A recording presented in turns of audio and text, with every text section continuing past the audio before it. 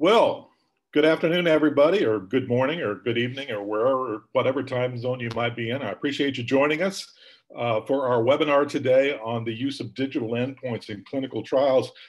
It's a fascinating topic, and we've got a great group of people here who are deeply involved in this topic to talk about their own, what their own involvement has been and what they're working on. I wanted to let the audience know in advance that there's a place on your screens where you can ask a question. I'd encourage you that if a question comes up and you'd like to pitch it, go ahead and do it as soon as you can. We'll be reviewing those as we go through the webinar, and we'll be picking out a few towards the end of the webinar to ask our panelists today. But go ahead, and if there's something or a particular question you wanted to direct at one of the panelists, use their name and let us know who you'd like to have answer that particular question, if anyone in particular.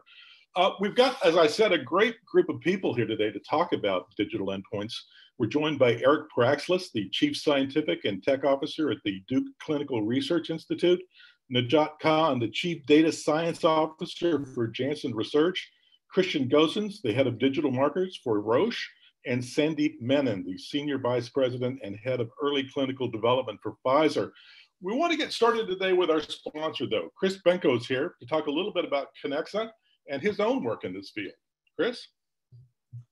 Thank you, John, and hi, everyone. I'm Chris BENKO, the CEO and co-founder of KONEKSA. We're a company that develops and implements digital biomarkers, most often to support novel assets in the pharma or biotech industry pipeline. I want to first thank Endpoints for bringing us together today to talk about the value of surrogate endpoints and how digital technology can improve clinical trial efficiency and effect detection. But before we dive in, I'm just going to share a little bit about KONEKSA and how our work contributes to the discussion. At KONEKSA, we help sponsors develop patient-centric clinical studies and produce meaningful signals from their data sets. With patient considerations and needs in mind, we develop digital biomarkers and help studies use validated wearables, mobile devices, and other biometric monitoring tools to convert that data into evidence-based answers.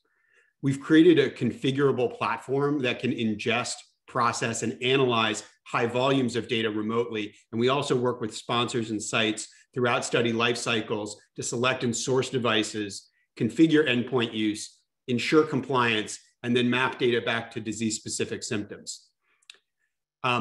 I've spent 25 years working in drug development, the vast majority of that from inside industry before starting KONEKSA. So I understand that our work with digital clinical measures and remote patient monitoring is challenging a lot of traditional development and measurement paradigms.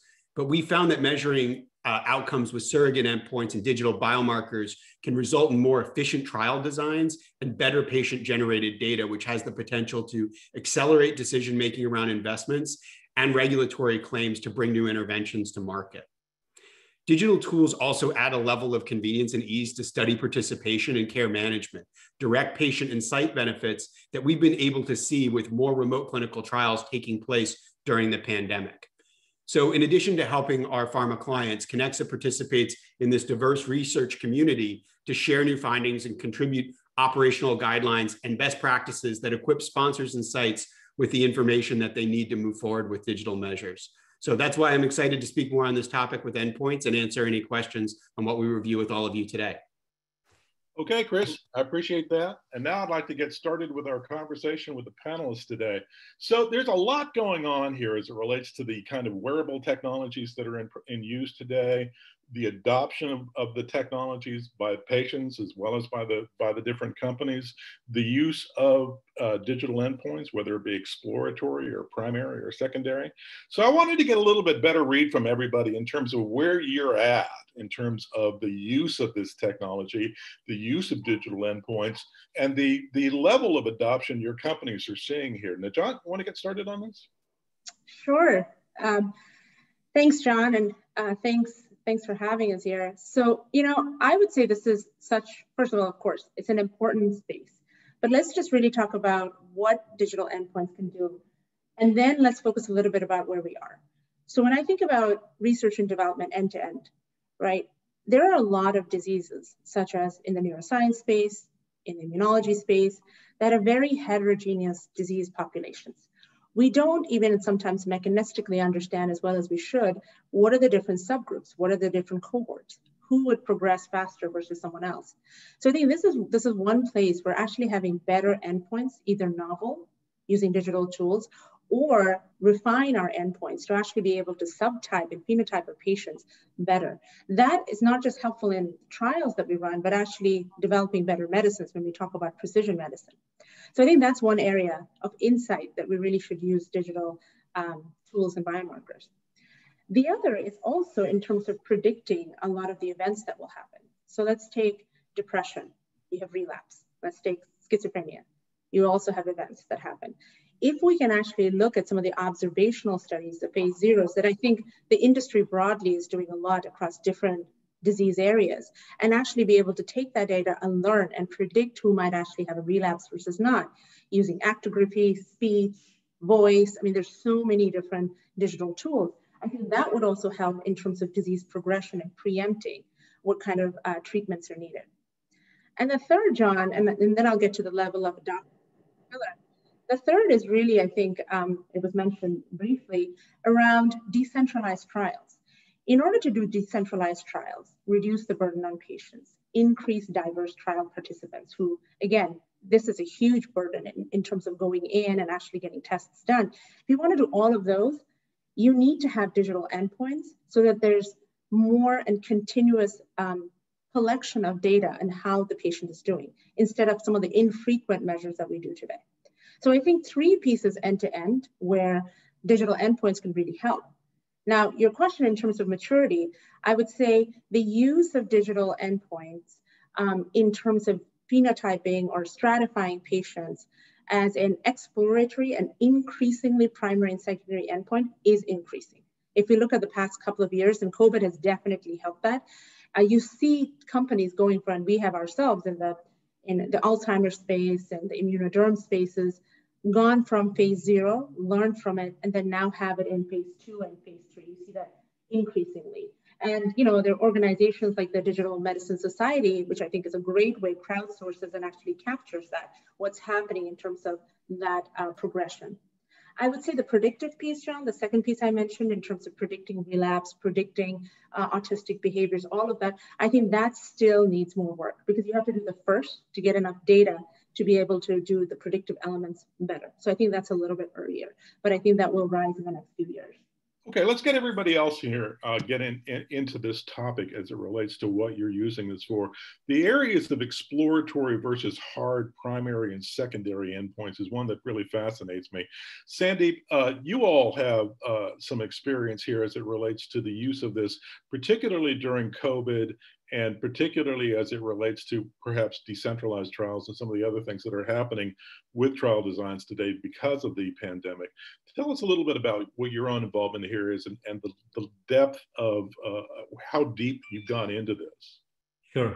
Thank you, John. First of all, thanks for organizing such a beautiful session. I actually completely agree with how NAJAT articulated, and she summarized it extremely well. I'll just go a level more in terms of, at least I'll talk about what we are trying to do at Pfizer. So obviously we are trying to modernize drug development hand in hand in patients, physicians, and to remove barriers for clinical trial participants and the speed of delivery to breakthroughs, to have breakthroughs in patients' hands. Obviously, at Pfizer, we also have a DMTI, which is Digital Medicine and Translational Imaging Group, that is a part of the early clinical development. And we have a FIRE lab, which is, we call it as Pfizer Innovation and Research Lab. If you Google that, you will see that it is a site. We have our own lab, and it's almost a site in itself where we are doing experiments on, on patients. So it's a site based in Cambridge, which enables us to conduct clinical trials and clinical studies and validates and obtain high quality data on novel tools. So it's almost like we are phase 1 or phase 2 trials, and then we go and expand it, into your phase 3 setting. So it allows Pfizer to lead the way in the fast moving field, because we want to keep that, a closer initially, because as we are developing something, we want it to be as kosher as possible. So in terms of the primary versus the exploratory endpoints, John, you asked this question. We have engaged with the regulators a lot. I think we have, I think because that's our phase 3 is in review, so I'm not going to share the name of the product now, but we have digital endpoints in that, okay? And that is a process that has gone for 4 years. It is a dermatology endpoint, and it's gone from a phase 0, like NAJAT was saying, phase 0 to a phase 2, and now it's gone to a phase 3. And there was a qualification process like you do for any biomarkers. And we have engaged with the FDA, and we went on to put that as an exploratory biomarker. And hopefully that will be graduating into the label at some point. And that is our hope. In terms of the primary and the secondary endpoint, at least in my humble opinion, we are not there yet, because there is a lot of, we have several discussions in the last 3-4 years, with the regulators, both in the EMA and the FDA. I don't think they will change their way of thinking. And I think they should not, because they want it to be robust in terms of the translation to the clinical endpoint. So that leap of faith that goes from an exploratory biomarker, and to a clinical endpoint. I always think about oncology here, where a PFS could be predicting your, overall survival, which is accepted as an endpoint. We are not there yet. We still have, maybe a few years to get there, in terms of, and it's going to be specific domains. We cannot be, I tell people that let's not try to boil the ocean. We'll just take certain segments, and that's where the digital endpoints are going to be the most effective. Eventually, there will be more application in different areas as well. So Eric, you've been involved in this field since before you got to Duke, and you've seen a lot of the progression here as well. So I'm trying to identify where we're at right now. I mean, where were we at like 3 years ago, and how have things changed over just the last 2 or 3 years in your own estimation? I think we've progressed a lot in the last 3 years. I mean, when I was at Takeda in 2015, we just simply started measuring people using these devices, as Chris knows from being at KONEKSA. So one, we had to build up the process, and we had to build up the supply chain and the compliance and all of that stuff. What I see is different now is, again, Dime was just mentioned, the Digital Medicine Society. They have a great chart that just shows month on month how many primary and secondary endpoints are going in. I think there's a couple big things I've seen. One, I actually have seen a movement towards using digital endpoints when there was no other way to run the trial, which excites me a lot. Right. I think we know that COVID has accelerated things. COVID has also highlighted the digital divide. If you've got patients that are too sick to travel to clinic, if you've got nocturnal symptomology you're trying to measure, there's certain things you just can't do another way. And that's exciting, because those are great boundary conditions, right? They're the corners of the box in a way. And if you can show you can do those, you can always move into other things. So very excited when it's the only way to measure something. And then, a lot of what you see, though, towards what the last gentleman said, is there is a lot of experimental data collection still. And in some ways, I do think this is following genomics, where we originally thought there would be a genomic stratifying biomarker in every disease for every indication, right? Going back 15 years ago. And now we know that's not true. What we are finding, though, is it actually was true in certain therapeutic areas. So we see that a great deal, as, we're about half government basic science translational studies at DCRI, half industry trials. We work with most of the people here.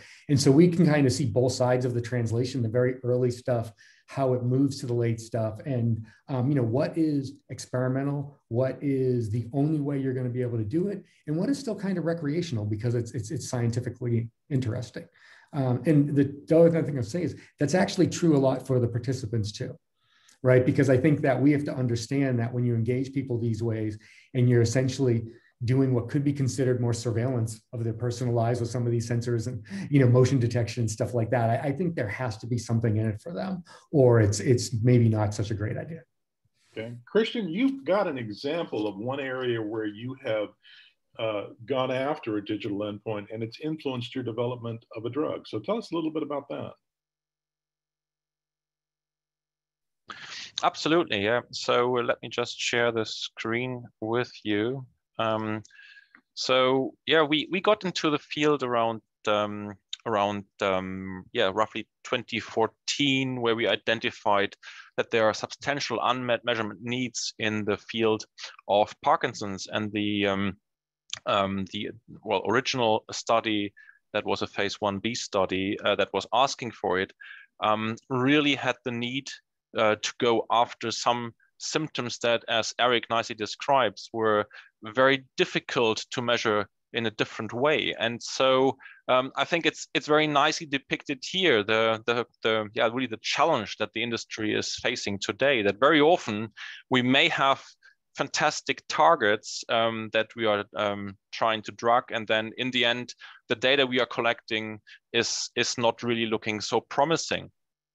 So here, the primary endpoint on that phase 2 study of that particular compound, prasinezumab, as measured by the MDS, the Movement Disorder Society Unified Parkinson's Disease Rating Scale, as a consequence shows between the placebo group and the pooled treatment arms essentially no slope divergence from baseline onward, right?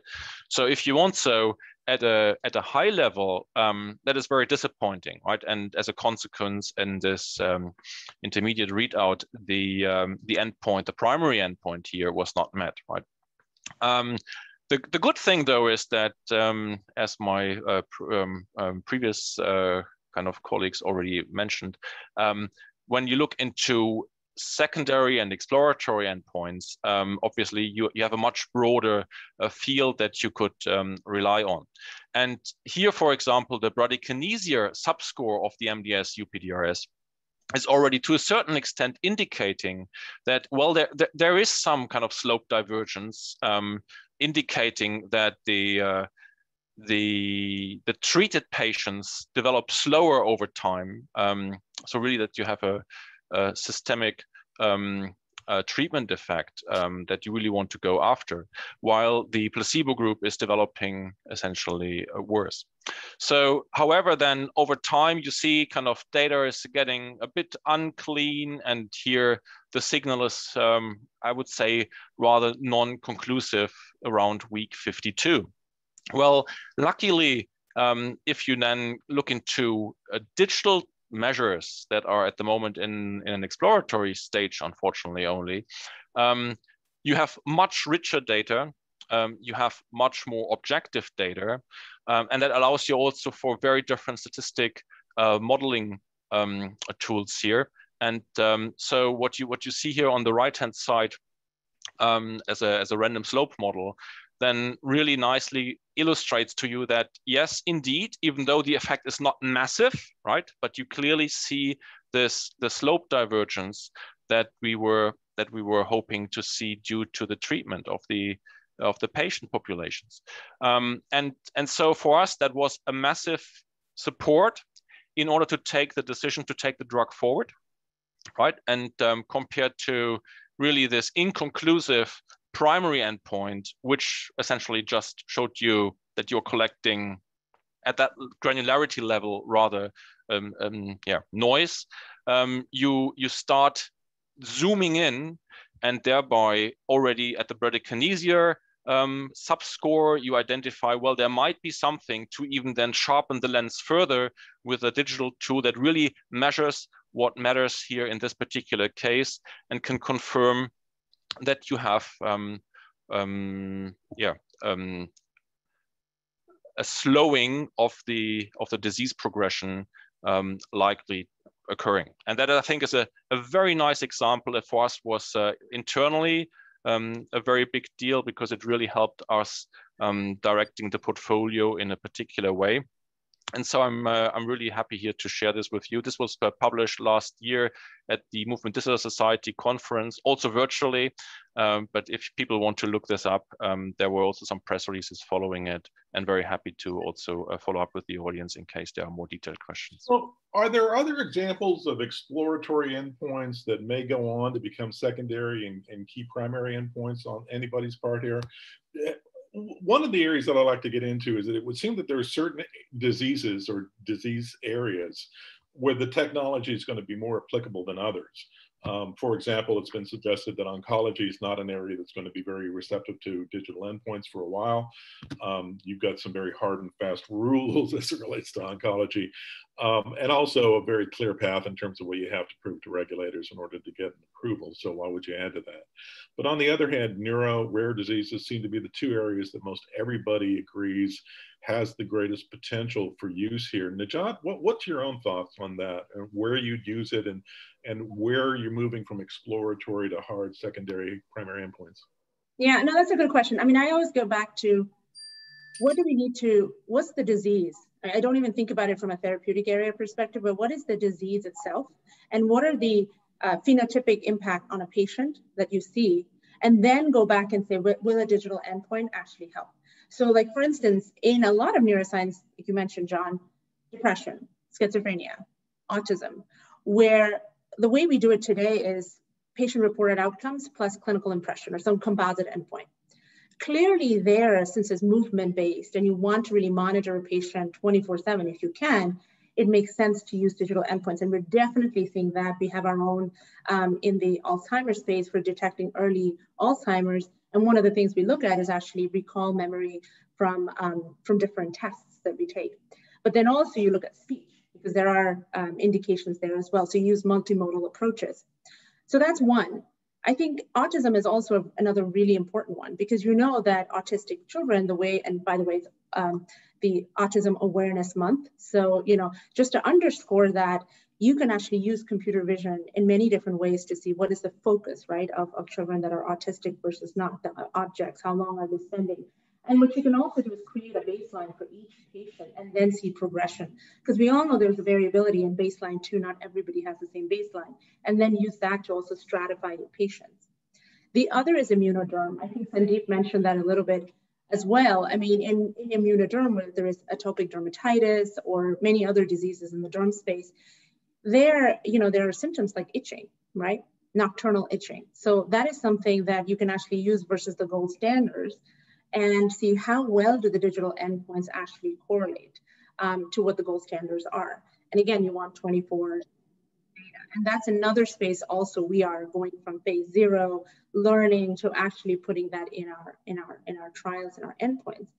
And then the third one, I'll say, John, I mean, I think there are certain diseases. I know we talked about oncology, there's maybe less space there, but what if anything that's an oncology sort of disease, whether it's breast cancer, lung cancer, et cetera, that has tied to it, say, sleep disturbances, restlessness, right? Those are all things as secondary endpoints that you can actually measure using digital input. So I think we should just look at the disease, the patient experience. And then one thing to add, when we create these solutions, let's actually get the patient input.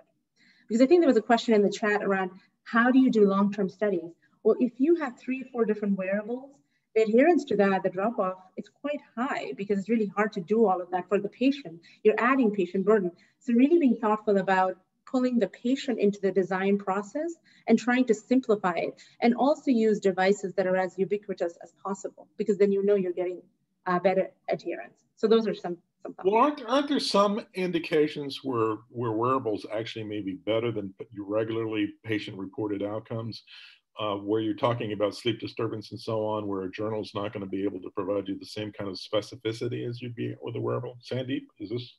Yes, no, absolutely. I think there are, I can give an example, in gait, right? When there are a lot of neuromuscular diseases, and I was mentioning about the FIRE lab that we have at Pfizer, right? Many of our studies are gait related, and it could be, neuromuscular related indications. And when patients are coming to the clinic, they would try to walk faster than or do it with their best effort. And technically, you're actually not, is this real or it's an artifact of the patients being in the clinic and being watched, right? So these are the places where you can actually, we are doing our clinical trials with sensors in Apple Watches. And I think I completely agree with Najat there that you need to be careful about how many, gadgets you want to fill in, because technically if we don't like it, why would the others like it, right? So I don't like to wear 3 Apple Watches right here. So I just want to make sure, so it has to be an executable piece of it, right? So from my perspective, gait is a big thing. The other piece that we are starting to realize as we are working, our head of digital medicine and translation imaging, Tim McCarthy, he would always say that we are not a hammer looking for a nail, right? We want to make sure there is an unmet need and we can provide the solution.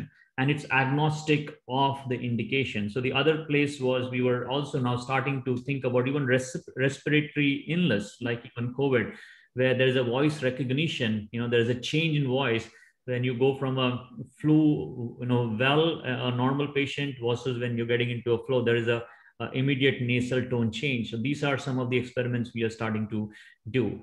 So, the short answer is it depends on the question.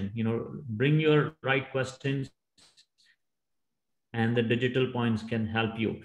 There are times that it will not replace your primary endpoint, but it will be augmented. But there are other places like the gait, which I feel it's got a potential to replace the primary endpoint because the regulators are asking us to come work with them and let's develop this novel endpoint together. Just one thing. I was just going to add one thing to that Sandeep mentioned is there's also, it's also not that easy to develop these, digital endpoints, as I'm sure everybody would agree. There's a lot of variability, even when somebody's at home, there's a ton of noise when you're actually doing the algorithms. And one thing is there's a lot of actigraphy in these sensors and wearables and apps, but they're not specific for different disease areas. So you have to take that, you have to customize it, clean out the noise, make sure that it actually works well, because you could infer wrong assumptions if you don't. And then the other thing is you see that variability go down if you do the studies for a longer period of time. And that's actually a really, really important point. Like in depression, we know people will relapse, a third of the folks in 2 years. So if you take 600 patients, you expect 200 relapses, but you have to do it for 2 years or a longer period of time and there's dropout. So I just want to underscore the challenges that also come through, just like any other endpoint that we would do, right? Just like even non-digital endpoints. And that does make it a little bit challenging sometimes to be able to parse out the signal to noise. But Sandeep, I love your idea on the respiratory diseases. Like even there are apps now for cough that we're looking at. Super, super interesting in terms of, can you predict that somebody actually will have a certain disease, right? And it's, again, lots of signal to noise, but if you can do it on a phone through an app, people are more likely to use it. Not just for R&D purposes, but imagine you can use it actually broadly for public health reasons as well. So Eric, how accepting are patients when it comes to being asked to use a wearable and to collect this kind of data? Are people receptive to it? I mean, there are some preconceptions in terms of age and impact and things like that. So what do you see? I mean, are patients eager to get involved? Or are they more apt to get involved and be compliant? Or less? It absolutely, some of your preconceived notions are probably correct in general. I mean, so for example, I know of some studies last summer that were performed in Europe and, older, more sick populations where the wearable was optional data collection and 2 people out of 100 decided to do it, right? So, you'll get some of that. At the same time, younger folks, that are more comfortable with technology, especially people in chronic disease states, MS, things like that, where there's actually something in it for them. I think it really, really goes up. I also think, again, we may not give them the credit, but patients are doing a benefit risk calculation in their head a little bit about this stuff. We've got to give them credit for that. So if there's someone who can't sleep because of nocturnal itch, or that's really affecting your life or something like that, you're going to be willing to do things. I like that NAJAT brought that up because that's counterintuitive. Because you know what, people scratch with their feet. So it's not just putting something on one limb and thinking you're going to get something. People scratch with their feet, right? So you do bump into all these very interesting human elements. I do think that said, I do think that it is also with us to make this stuff really ubiquitous and let people know that, do people want to do something? Maybe they do, maybe they don't. Do people want to do something versus having to go to the clinic once a month? Now that's a different conversation, right? We still do these surveys with patients all the time about clinical trials participation, and they always come back saying pay for parking. That some of these simple logistical things are just ridiculously important. And Eric, can I just say one thing? John mentioned earlier in terms of, there has to be something in it for the patients. Yeah. Right? There's concerns around data privacy. I mean, very valid concerns, and how, you know, intrusion, all of that. Well, I think as an industry, we also need to think about, yes, it will help bring the medicine, but there are some creative discussions going on right now, which is how could we even take the data almost for a personalized report for them, right? How can they manage their quality of life better? I mean, the same way, if you see broadly in the data science ecosystem, the reason why we're getting more and more connected real world data sets is because a lot of these companies are actually providing quality reports for a lot of these health systems to say you can run your business better. I'm just trying to make an analog that we need to also do that, because every single person, especially a lot of the diseases like immunology, neuroscience, it's very, I won't say N equal to 1, but it is a very personalized, like how much disease progression you have, the symptoms you have. So I think that's also something we need to push on that would probably help with the adoption, which is really important in this case. If you only get 2 patients, you're not going to get enough. You're not going to get enough. And also then to see the value in the real world, because we shouldn't stop it at just a clinical trial. We should sort of design these such that they can actually be used even afterwards. So that's just another thing that my team constantly thinks about, which is how do we give back to the patients as well so that you see the adoption you want.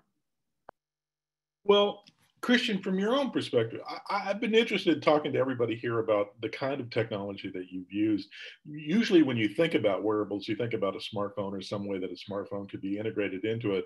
But I think SANDEEP used some technology at one point to assess liver flexibility in terms of how that might affect NASH and fibrosis.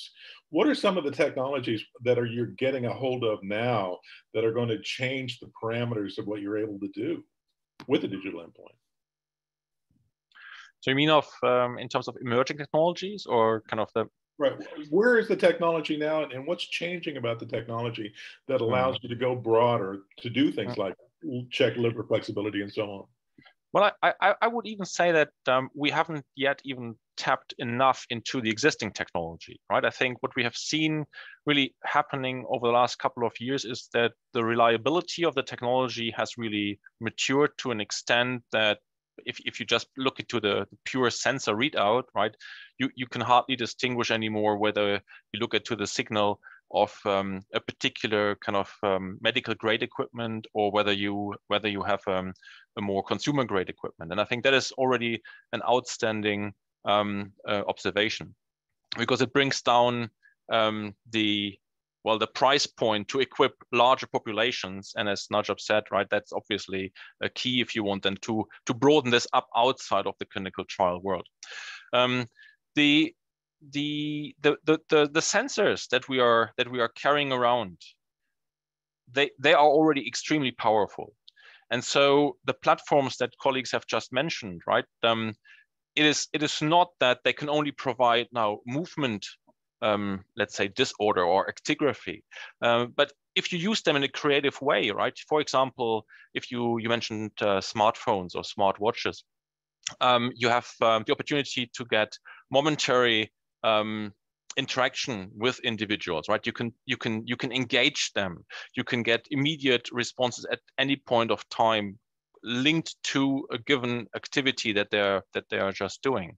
And I think really this creativity allows us to design completely new assessment suites that might be really tailored to a given indication, even though the technology per se is rather a platform that is already existing. And so what I try really to emphasize in my teams is before looking for new technology, right, trying out and then also evaluate and validate ultimately whether this is kind of a reasonable platform to use and reliable, right? I'm always really pushing kind of, can't we just use existing technology in more innovative ways, and having the concepts that we try to translate to really measure what matters for the patient, but also obviously for us as drug developers. Let's push that scheme to the next level. And by doing this, we realize actually that it's very difficult, to comment briefly on what Sandeep said, it's very difficult to find something that is unique across a large amount of indications. So very quickly we realized that even a given test then becomes very specific in the execution, in the readout, in the signal detection. So the golden pill we haven't found yet, right? That works across the entire suite of indications that we are using. We are also, as you mentioned, we are mainly in the neuroscience and rare disease field where we use those technologies, mainly smartphones, smartwatches, increasingly additional sensors that you may want to integrate then, multimodal. NAJAT mentioned the keyword there, right? But I would say really, before we jump to the next level there in terms of technology, I really would say that we have huge potential to measure stuff with all the learnings that we are collecting and really establishing from existing tech. Well, I would like to get everybody's assessment in terms of where we're going, though, where we're going to be in 3 or 4 or 5 years, because a lot of people designing trials today are doing this with drugs that are going to take a number of years to develop. They may be at the very beginning stages, they may still be preclinical. But if you're involved in, say, a preclinical program right now, and you're thinking about adoption, how likely are we to see this move from the exploratory, the initial kind of investigative first looks, to becoming mainstream, where you're going to say, oh, I'm doing this study for this group of patients, I'm going to be expected to do a digital endpoint. What's that process look like for everybody here? Christian, why don't you start with that? Yeah, so actually, it's a very good point, John, and it relates to confusion that I'm constantly observing, at least at Roche, and not only there, but also when I talk to people, that people believe like what you have tried out and that gives you roughly a signal of something is already ready to go into the real world as a tool, as a measurement equipment that you can use even for diagnostics, right, and prediction. And instead, this is really, as you point out, this is a long, long way. And so what I really see there is exploring ideally concepts before you can go into a clinical trial, then leveraging that concept with the patient population at hand, identifying the right features out of that first kind of data that is coming back from such a, for example, phase 1, phase 2 trial set, and then iterating on those things so that ideally by the time you have a phase 3 running, right, you really have already the dialogue with the regulators that you mentioned obviously need to be in the boat very, very early on, that at least kind of they are giving you indications what they regard as a key aspect in that development journey, right? Then once you are there, and either this is now, let's say, maybe a key secondary or even to a point that is a primary, right?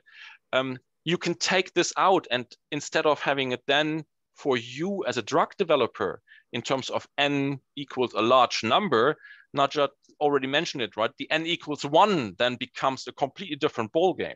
So then you turn it around and you say, like, now that we have learned so much, what can we kind of, how can this digital endpoint in a tool that you maybe want to market help you to either diagnose or predict outcomes for an individual, which is then really turning the lens around. And I think that's going to be, over the next couple of years, a very interesting evolution to observe.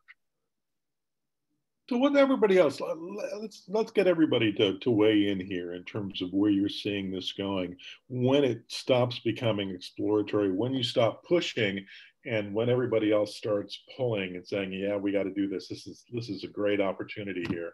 NAJAT, what about you? Yeah, I mean, I think Christian made some really good points. I mean, the way I see it is, I think there is a lot of variability in terms of in this industry where we are early, mid, late. I think there's a balance between being truly innovative and building our own things and also being practical. So what's going to happen, let's say in the immunoderm space, in the neuroscience space in the next year, couple of years, if all things go right, that you're going to have certain endpoints, digital endpoints approved, right, as a primary or secondary. Instead of recreating the wheel, we should really, as an industry, start thinking about standardizing some of these endpoints a little bit. I know it doesn't sound exciting to say that, but like, let's face it, some of the endpoints that we use in oncology and others, if we were creating new ones and everybody was doing their own thing, it would take forever. to compare across, and why recreate something that's already a lot of thought has gone in that. So I'm hopeful that we're going to start seeing a little bit more pre-competitive collaboration across the board in terms of what endpoints. So if you are in phase 1 and somebody is doing it in phase 3, just watch if it gets approved. Let's actually share the protocols and do something similar. At the end of the day, we want an endpoint that works well to show the benefit to the patient. That's what we're trying to do. So I think that's one piece that I think we're going to see more of. I think the second piece is also around, I think as an industry and those that are working on this actively, really shaping a little bit on that regulatory framework, the pros and cons, what works and doesn't work, right? Even if, I think somebody mentioned earlier about the genomic space 15 years ago. I mean, there always has to be input and interaction early on, but then also a point of view in terms of what we're seeing, what works, what doesn't. And I think that will push this forward, because a lot of the times we are, spinning wheels a little bit, and it's something that as an industry, we could also do more of together. And then the last thing I would say, that some of these wearables and devices, and Chris talked about it a little bit, are getting more and more mature. If we can think about how to have more wearables that are ubiquitous, that patients and people in general use, and try to incorporate multimodal features in one, we will drive better adoption. We'll actually get to a better place. So I think we'll see an uptick for sure. I don't think it's going to be for every disease area and for everything that we want. I hope that it's going to be fit for purpose, where we can actually address the unmet need. So I think it's going to take off, but I don't think it's going to be as much. We're going through an inflection point right now. There's going to be some learning, a little bit of a dip, and then it will really become part and parcel of how we actually design programs going forward. Integrated when you write the protocol, not afterwards. And for those watching, if they didn't start it now, I always say you can always do a phase 0 in parallel while you're doing a phase 2. It's okay if you didn't start it early. Just do that, right? And then you can learn from there. So you don't have to start from the very beginning. Just be smart and start for where you are, and add that as a parallel phase 0 program, observational program. So Eric, you work with all sizes of different outfits here, and you've got a different kind of perspective, because I think that the larger companies can see an advantage in terms of making an investment and looking for future returns. Right. A lot of the smaller players are driven by a few different things. One, there's a lot more money coming in, so that they do have more cash to develop drugs with. But on the other hand, they're working really fast. Mm-hmm. I'd say the timelines have never been this quick. They're probably not going to be readily accepting of new endpoints that are likely to add to the cost and add to the complexity and time it takes to do a study. So there may be a little bit more of a, why do we need to add this in? So from your own perspective, how has that influenced the adoption here? And what's your own perspective as it relates to, when we're going to be seeing this as a regular part of the average trial? So it's a great question. There's a couple of things. One, maybe we should have dialed this up earlier, but we've got to think about what a digital endpoint is just very quickly, right? Is a digital endpoint an accepted clinical value or metric?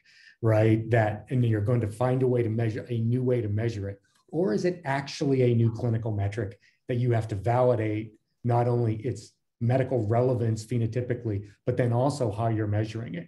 If we're measuring heart rate 15 times a second, are we measuring heart rate, or is it something different because people don't know what to do with it, right? And so what I see with companies, and this is actually kind of fairly uniform, a lot of what's going on today is people are going out and they have to take kind of off-the-shelf devices, most of which are probably targeting the health and wellness industry, not medical research, not even the medical industry. And it's not about whether or not they're validated by the FDA. That's not the point. The point is specificity to signal, right? And that you've got these devices that are really meant for the worried well, or they're meant for people that just want to be healthier versus what it looks like in an ill person, or a person with a whole host of folks with very high BMIs as your population, right? Different phenotypes. And so what we see a lot of people is trying to figure out is that signal to background and the signal to specificity. How do I get there or not? And so is it you can do QT interval with an AFib detection device, or do you need to send them in for that 12-lead EKG once a month? That's the conversation we hear with the teams. And I think it's a great conversation. I would actually possibly add something different to this. I think this is kind of the opportunity here. I actually think that that we've known for a long time that consumer electronics companies would much rather sell 20 million of something than 2,000 of something for a clinical trial, right? We've seen this. A lot of these research-specific things aren't happening. But we are seeing fascinating work in basic biosensors. You know, can you take an accelerometer, a potentiometer, and something else, print it on a patch that big and put it on someone's shoulder blade for 6 weeks? And do that custom to a clinical trial, right? I actually think that will happen before we get consumer grade wearables that can measure at that type of precision. And in that world, then I think it's very exciting for researchers and also, quite frankly, people that are treating these patients every day, because most of the PIs in our studies are treating these patients every day. And so, you know, it'd be not only be great to say that's not only a good way to assess the patient in a clinical trial, but when I put in that diagnosis code, I actually want that EHR to spit out that sensor as a recommended diagnostic modality. I think that's what change could really look like. All right, Sandeep, on your own perspective here, I mean, you've been seeing a lot of changes as a result of COVID, as has everybody on the panel here, I think, as a result of the fact that people haven't been able to go into sites. There's a greater need for digital endpoints. And there certainly seems to be a kind of a new normal that's developing here as it relates to how trials are run and how they're operated and what the expectations are for patients that are involved in these studies. How do you see this? I mean, in terms of where you're at right now and where we're going to be in 3 or 4 or 5 years? Yeah, I think that's a great question. And I have been thinking a lot about it, especially since last year. And as COVID struck, a lot of the clinical trials were on pause because we were able to do it. But some of them we were able to do it because of digital, right? So now it is shifting from a nice to have to something that we should have. Okay, so at least the way we are doing it at Pfizer at this point is, you know, it's an explosion of things that we would like to bring in into the digital area. I think it's explosion in the sense explosion we are seeing outside as well, but inside we would like to get to a place where when it makes sense, we should be using it, because you know, COVID has been a blessing in disguise for us to learn some of these practices. So I do feel at some point, you know, this is not nice to have this. We need to have this, and we have to evolve and you know, and change.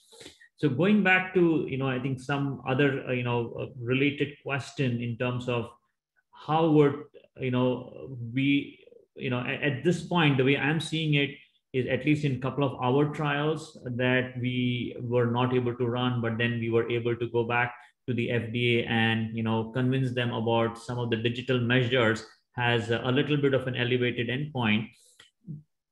I do feel, you know, the FDA and the other regulators in general, they are willing to partner with us and, you know, change the course of action as we go together. The question here is, you know, I think Kristen and Eric, you mentioned this about, is whether we could do this proactively, making sure that it's, you know, even I'm just thinking about a pre-competitive consortium, you know, can we do, if you know about an indication that companies are developing, you know, if you know about the digital space developing, can we go and standardize that endpoint, you know, with the regulators early in terms of what they would like to see, what kind of validation is needed, and, you know, whichever drug works, that works, but at least the endpoint can be validated together, you know, in a pre-consortium, you know, setting. So that's basically, I was thinking that, and I know DIME has been a good place, and, you know, a couple of our Pfizer colleagues are a part of the board there. So we are trying to work with them as well. That's an interesting suggestion. I think that endpoints could be completely pre-competitive in a variety of different ways in terms of what you're going after. Absolutely, absolutely, John. That could be, you know, something that we could facilitate. Yeah. It lends itself. I want to get started here with some of the questions from the audience, because we've got a lot of questions. I think that there's a deep level of fascination as it relates to what's happening with digital endpoints right now, and particularly where it's headed, and what's going to be expected in the years to come. One of the, this is not directed to any individual, but the entire panel.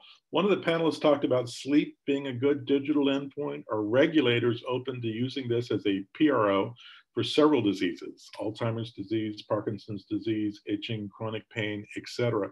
It raises the question about regulators and the regulatory stance on this. Is this something, and specifically if somebody would like to answer this question, but also in the context of what's going on the FDA side, the EMA side, what regulators are saying about this. Najat, you want to take this on? Sure, sure. I mean, I think it's an evolving space right now. It always happens in a new space. We start trying out different things, and some of the pre-specification discussions, and I think some of the panelists mentioned this, is the best way to actually see what the regulatory receptivity is, what are the specifications, what are watch-outs, etc. I think the fact that, for instance, the FDA has the Digital Center of Excellence, right? That speaks to actually an investment in this space to really understand the need of digital endpoints, but then also to do them in the right way. So going back to your specific point, John, on sleep.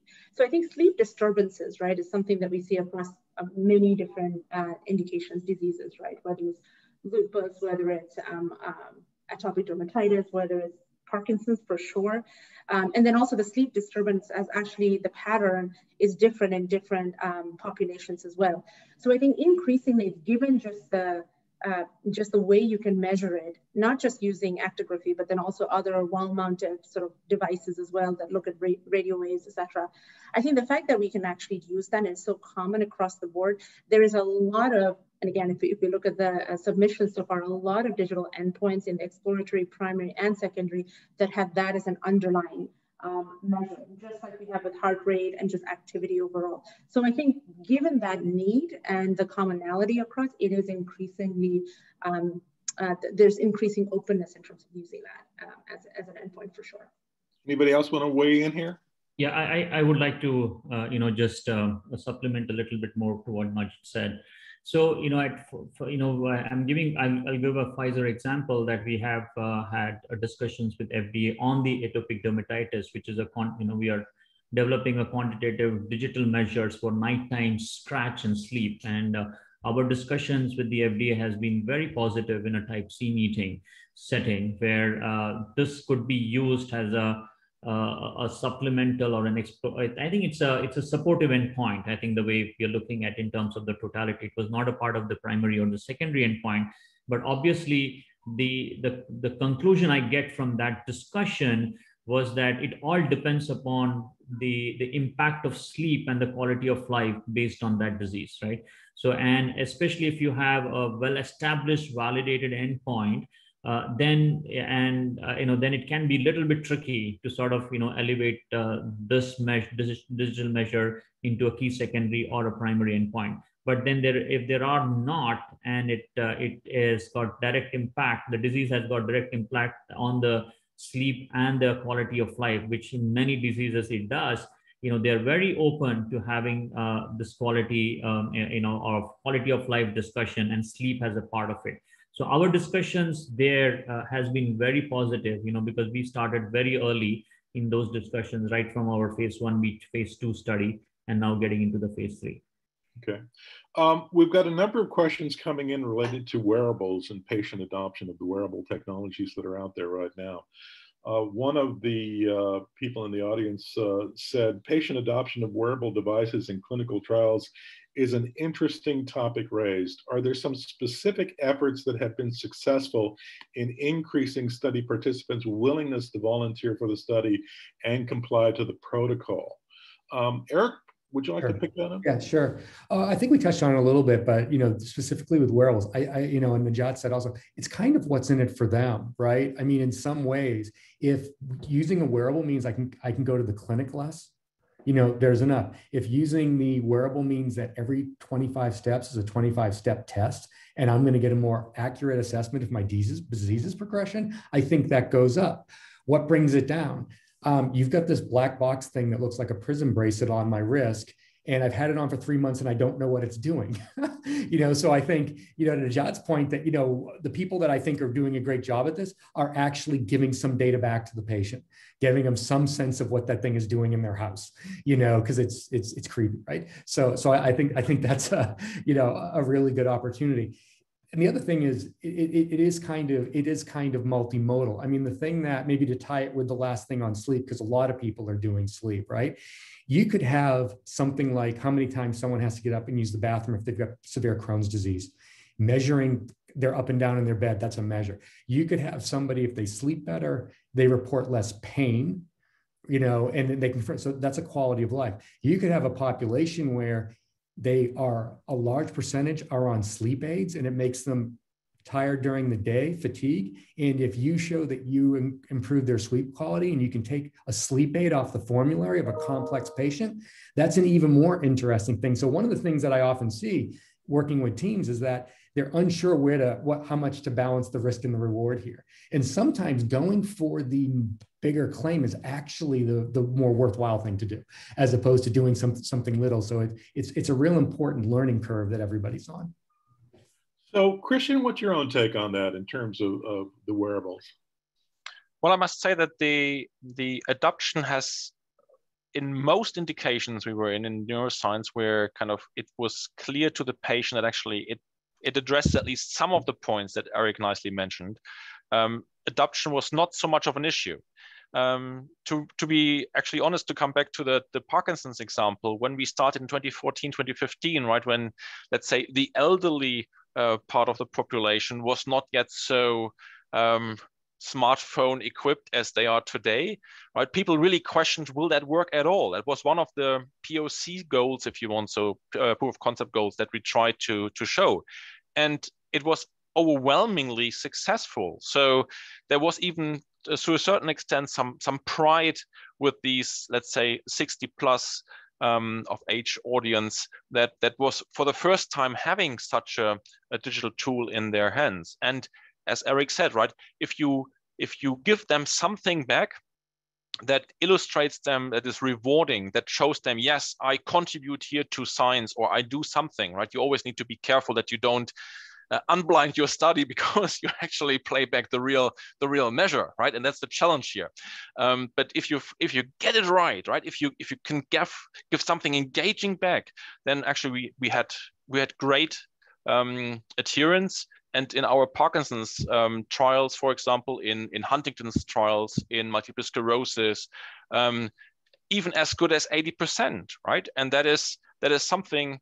And that is over a year, right? And so that means like people were doing certain active tasks every day, day in, day out.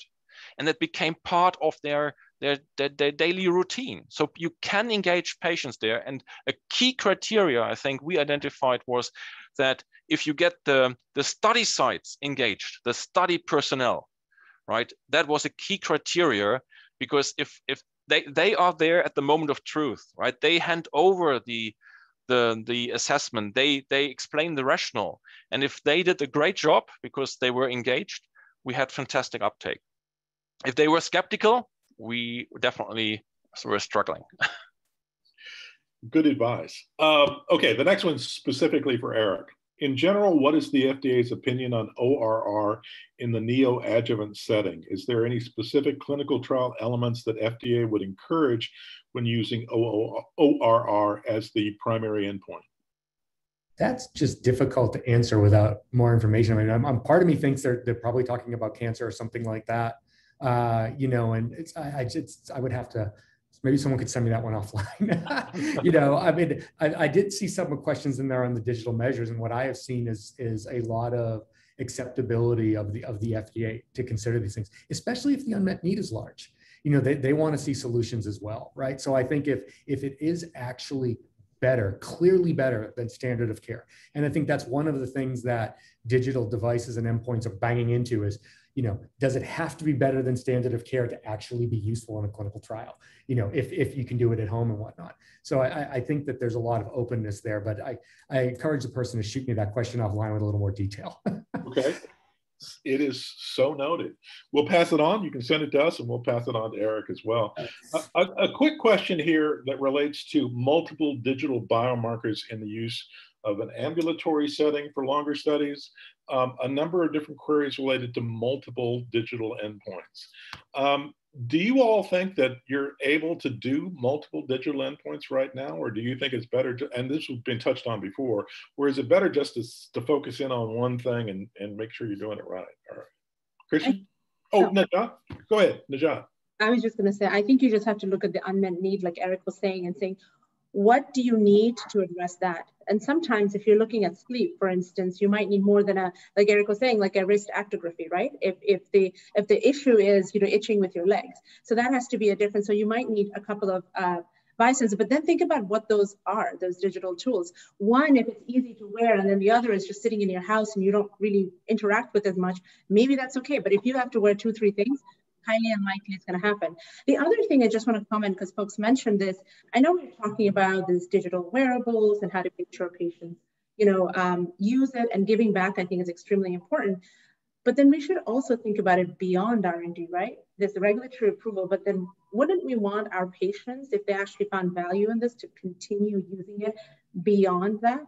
I mean, wouldn't we want to see how they're really doing in the real world? I mean, one of the things we're doing at JANSSEN is we're looking at technologies like tokenization, where you can actually connect the clinical trial and so opt-in from the patient to their electronic health record, both retrospective, prospective. So you can actually monitor how are patients doing. And again, this is done in an opt-in way. How are they doing in the real world? And if they're using digital wearables and sensors, and we are elevating, hopefully, that's why we're doing this, their quality of life and benefit, we can't think about it just for our trials. We need to think about how we're adding value to the patients, even commercially. So that linkage, I don't think is happening enough. And that's another point, I think, that will help with adoption as well from a patient perspective.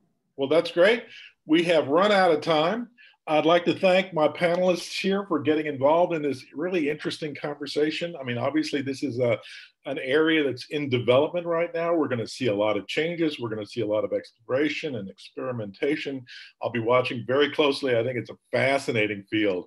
I'd particularly like to thank Chris BENKO with KONEKSA for sponsoring this conversation, making it possible to happen. That's great. And again, thanks to all my panelists, and thanks to everybody, at home or in the office or wherever you may be, for joining us today. It's been an interesting conversation, and we'll be sure to touch on this again. Thanks very much. Sure, stay well. Thanks for the invitation. John, thank you. Kristen, Thank you. Bye-bye. Bye-bye.